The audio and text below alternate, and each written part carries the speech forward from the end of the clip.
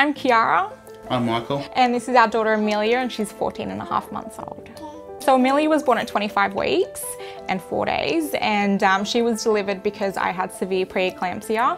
When we were told that Amelia was going to be born at 25.5 weeks, it was pretty jaw-dropping. Yeah, so we had a 4-month NICU stay. She had 3 smaller procedures and 5 major surgeries. So our routine was every single day for 4 months. I would go there during the day and then come home, pick Michael up from work, and we'd be back there until about 11 o'clock most nights, and then repeat it the next day.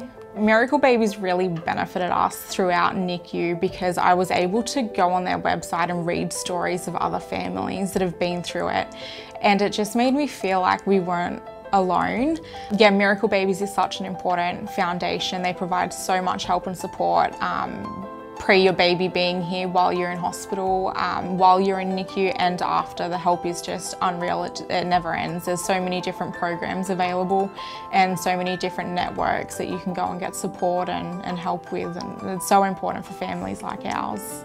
If you're a family that's just had a premature baby and you're in hospital, please reach out to Miracle Babies. They're an amazing support group. I understand how daunting and scary it is, so Miracle Babies will definitely help you throughout your hospital stay and well after your little miracle has come home.